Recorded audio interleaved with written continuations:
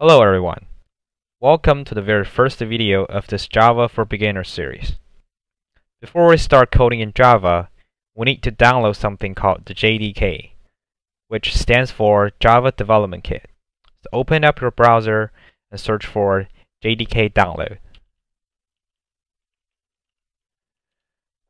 And click on the first link here.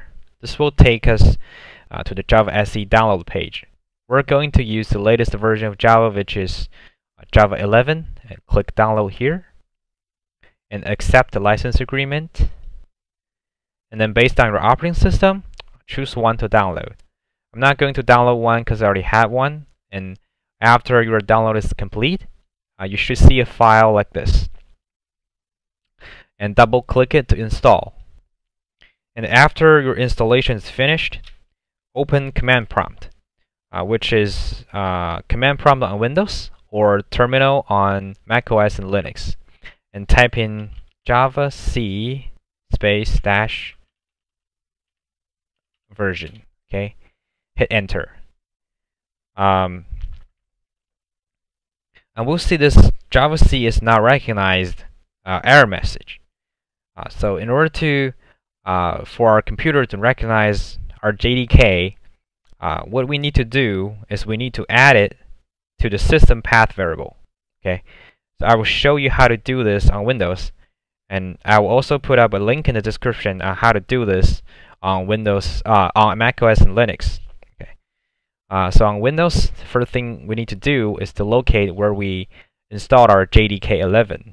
For me, it is at storage D program files Java, in JDK 11, double click it, and bin, double click it, and copy the full path.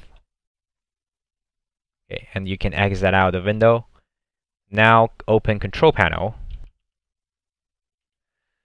and find System, the Advanced System Settings, Environment Variables, and down at the bottom, System Variables.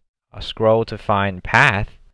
If you don't have path, you click on new and type in path and then paste in your path. Because I already have one, so what I want to do is click on edit and then new and then paste it in. Okay.